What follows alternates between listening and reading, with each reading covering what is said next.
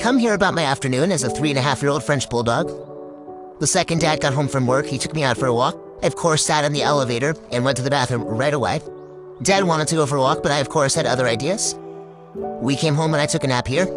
And then I moved here. And lastly, I moved here. Before I knew it, it was time for dinner, and I came right over. Dad made my absolute favorite, the same kibble I have every single day. I, of course, gobbled it right up. We sat on the couch and watched a little bit of TV. Then I went for my last walk, and our night ended with Dad tucking me in.